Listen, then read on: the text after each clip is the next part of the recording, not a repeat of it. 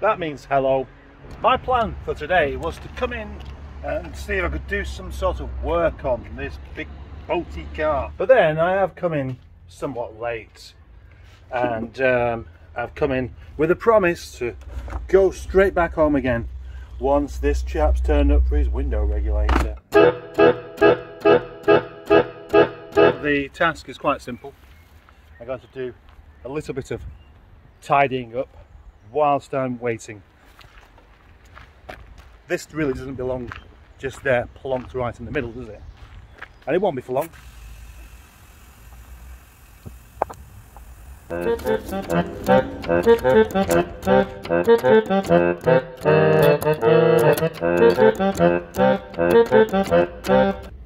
This is Project Amy, and if you haven't noticed, Amy has an electric sunroof. Well, what I need to do is find out if it works. So, here goes. It does, it works. That's excellent. It works, and not only that, it isn't rotten either. It is solid. That is exceedingly good news. But will it tilt as well as slide? Tilts as well.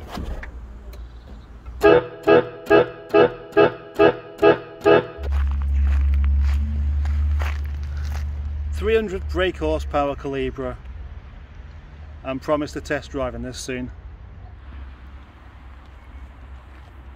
It's a Saab 2 litre with a red bit on the top. Red means power.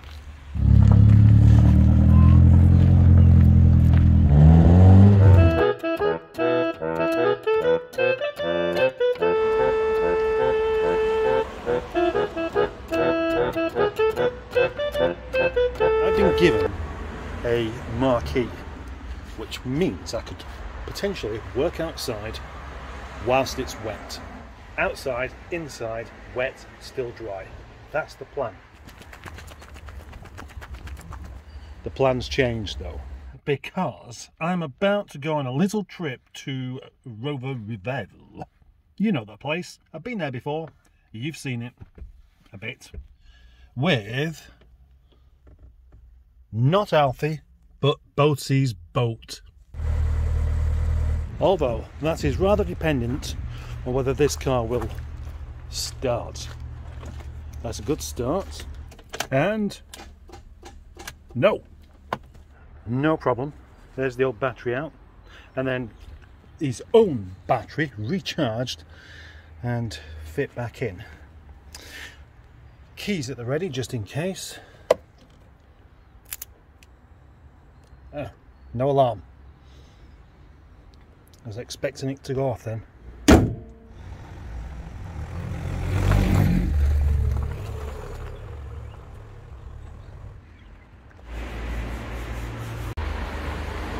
Maybe tomorrow I will come back to you, Derek.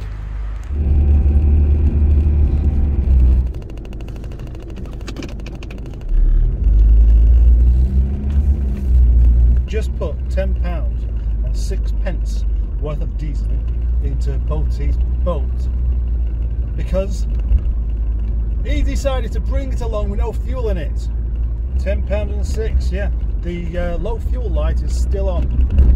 I paid £10 and 7 though, because I really don't want another penny hanging around in my pocket. It's probably worth what I'm mentioning actually, that running one of these on very low amount of fuel isn't very good. It's not good for the fuel pump. In fact, the fuel pumps can fail because of the way the tank is. It's like a saddle thing. There's two parts to the fuel pump. So one side can end up going really low, and the fuel pump is just trying to suck up fuel that isn't there, and then they fail. So consider that. It's been quite a while since I've driven a 75, and in particular a 75 diesel automatic. I like the automatic box in these. I think they're much better than having a manual box on a 75, whatever it is. Oh, and now here's a point. Is this car any good? There's a point.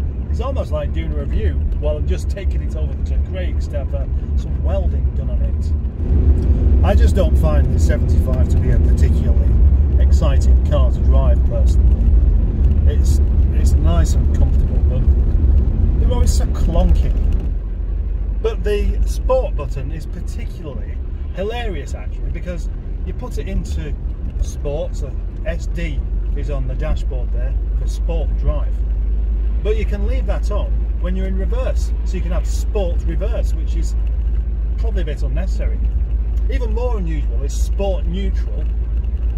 So I don't know how you can be sporting in neutral unless somehow the wheels are freed up and go around a bit more easily, so you can coast faster.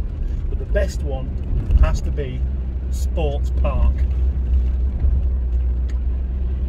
I'm not even sure how to begin to explain that one. The question is, how punchy is this car? Well, here I am at 30. Let's go to 40. And there's 40. So that's quite good. But that's as fast as I'm allowed to drive along this bit of road, which is a bit disappointing. 60.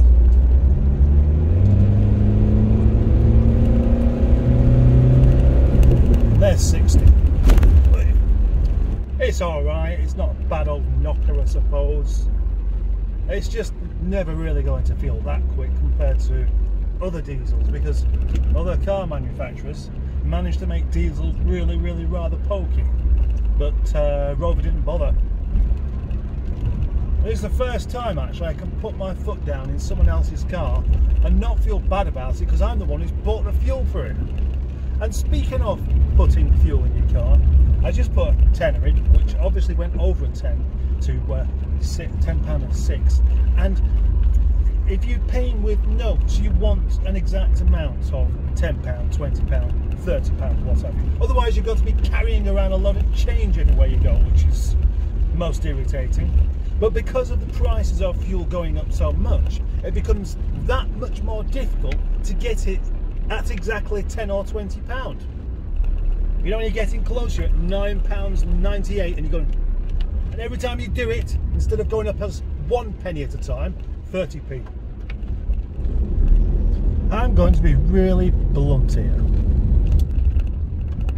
I'm not really enjoying this car at all.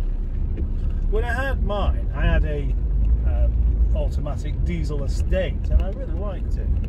This one just feels a bit...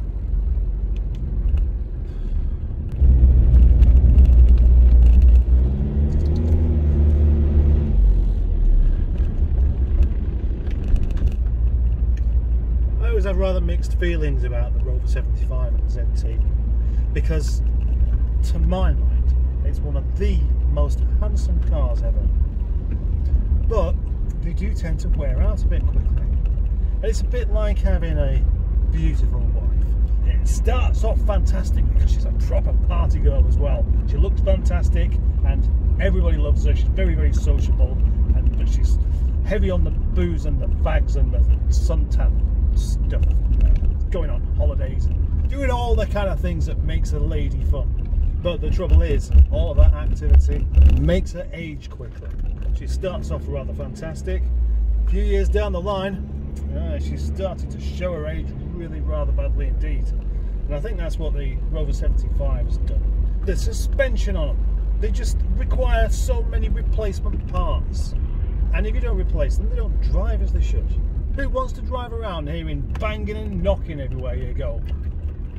And again, this is exactly why I like the Rover 25 so much.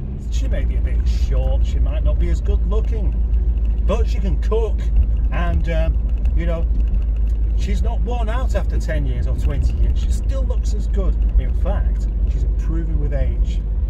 Do you know what? She even compliments you. She talks to you like she likes you. And even in the full party dress and makeup and everything as the ZR, it's still reliable. It goes to many more parties, but it doesn't break down.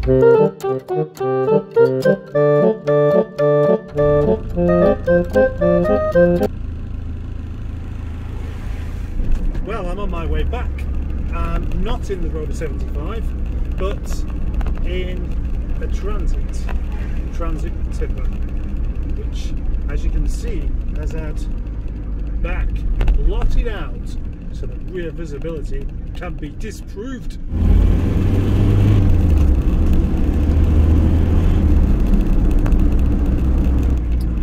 So, how does this transit compare to transit face? Well, I will tell you this, it's a lot more sprightly, but then it's probably not as heavy. Or is it? It could be, because it's got a big tipper on the back and a lot of hydraulic stuff on the go, whereas mine doesn't. It does feel a lot more eager to go. The dip's a lot quieter, it steers better, but the rear visibility, not too good. Then again, there's no difference between that and just having the van version of it. You're never going to be able to see behind you anyway. This Audi's doing 20 miles per hour. That is very unusual. Then again, it is an A1, not an A3. If it was an A3, I wouldn't be commenting on it at all.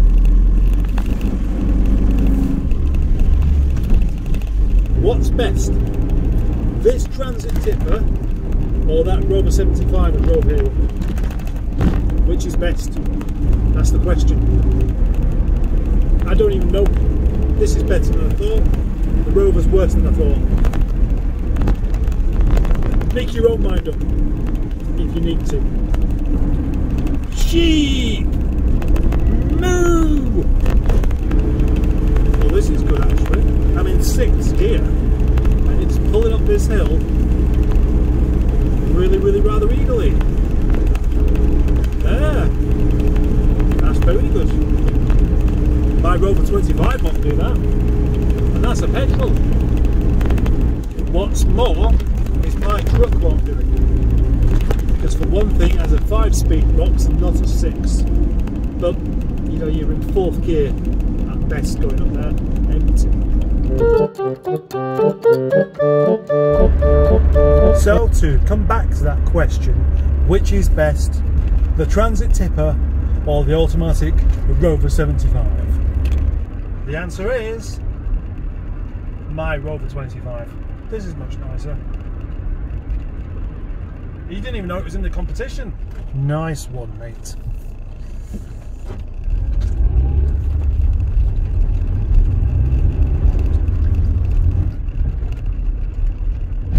This town is really certainly full of that kind of thing. People love ignoring red lights. Now, those are just temporary lights, of course, and they're not really that important. But there's still lights to signal one set of traffic to another when they can go and when they can't go. And the problem with running red lights is that there's always a good chance that coming the other way there'll be a green light, and that's where accidents happen. Don't be an amber gambler, I think was the phrase, referring to if it's on amber, you know, that's the time to slow down.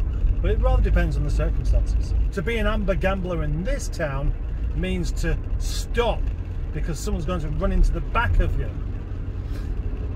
It happens all the time where you can just about get away with that as long as no one's watching, and the car behind or the van behind and the one following that will be coming through straight after you anyway. Just down here there's a set of lights where you get quite a lot of cars coming through when you're already on green, and somebody said on one of the Facebook groups about, oh, it's lethal that junction because of those lights. Yes, they're blaming the lights rather than the actual drivers who are, well, going through the red lights. Kind of like saying, if you have an accident because you run a red light, it's not your fault, it's whoever installed the traffic lights for having any kind of chance of you having to stop, because you're not going to do. So therefore it shouldn't be red in the first place. Yeah, I suppose that's typical of our culture where nobody's to blame for anything. No, they are. There's always somebody to blame, but it's not yourself. That's what it is.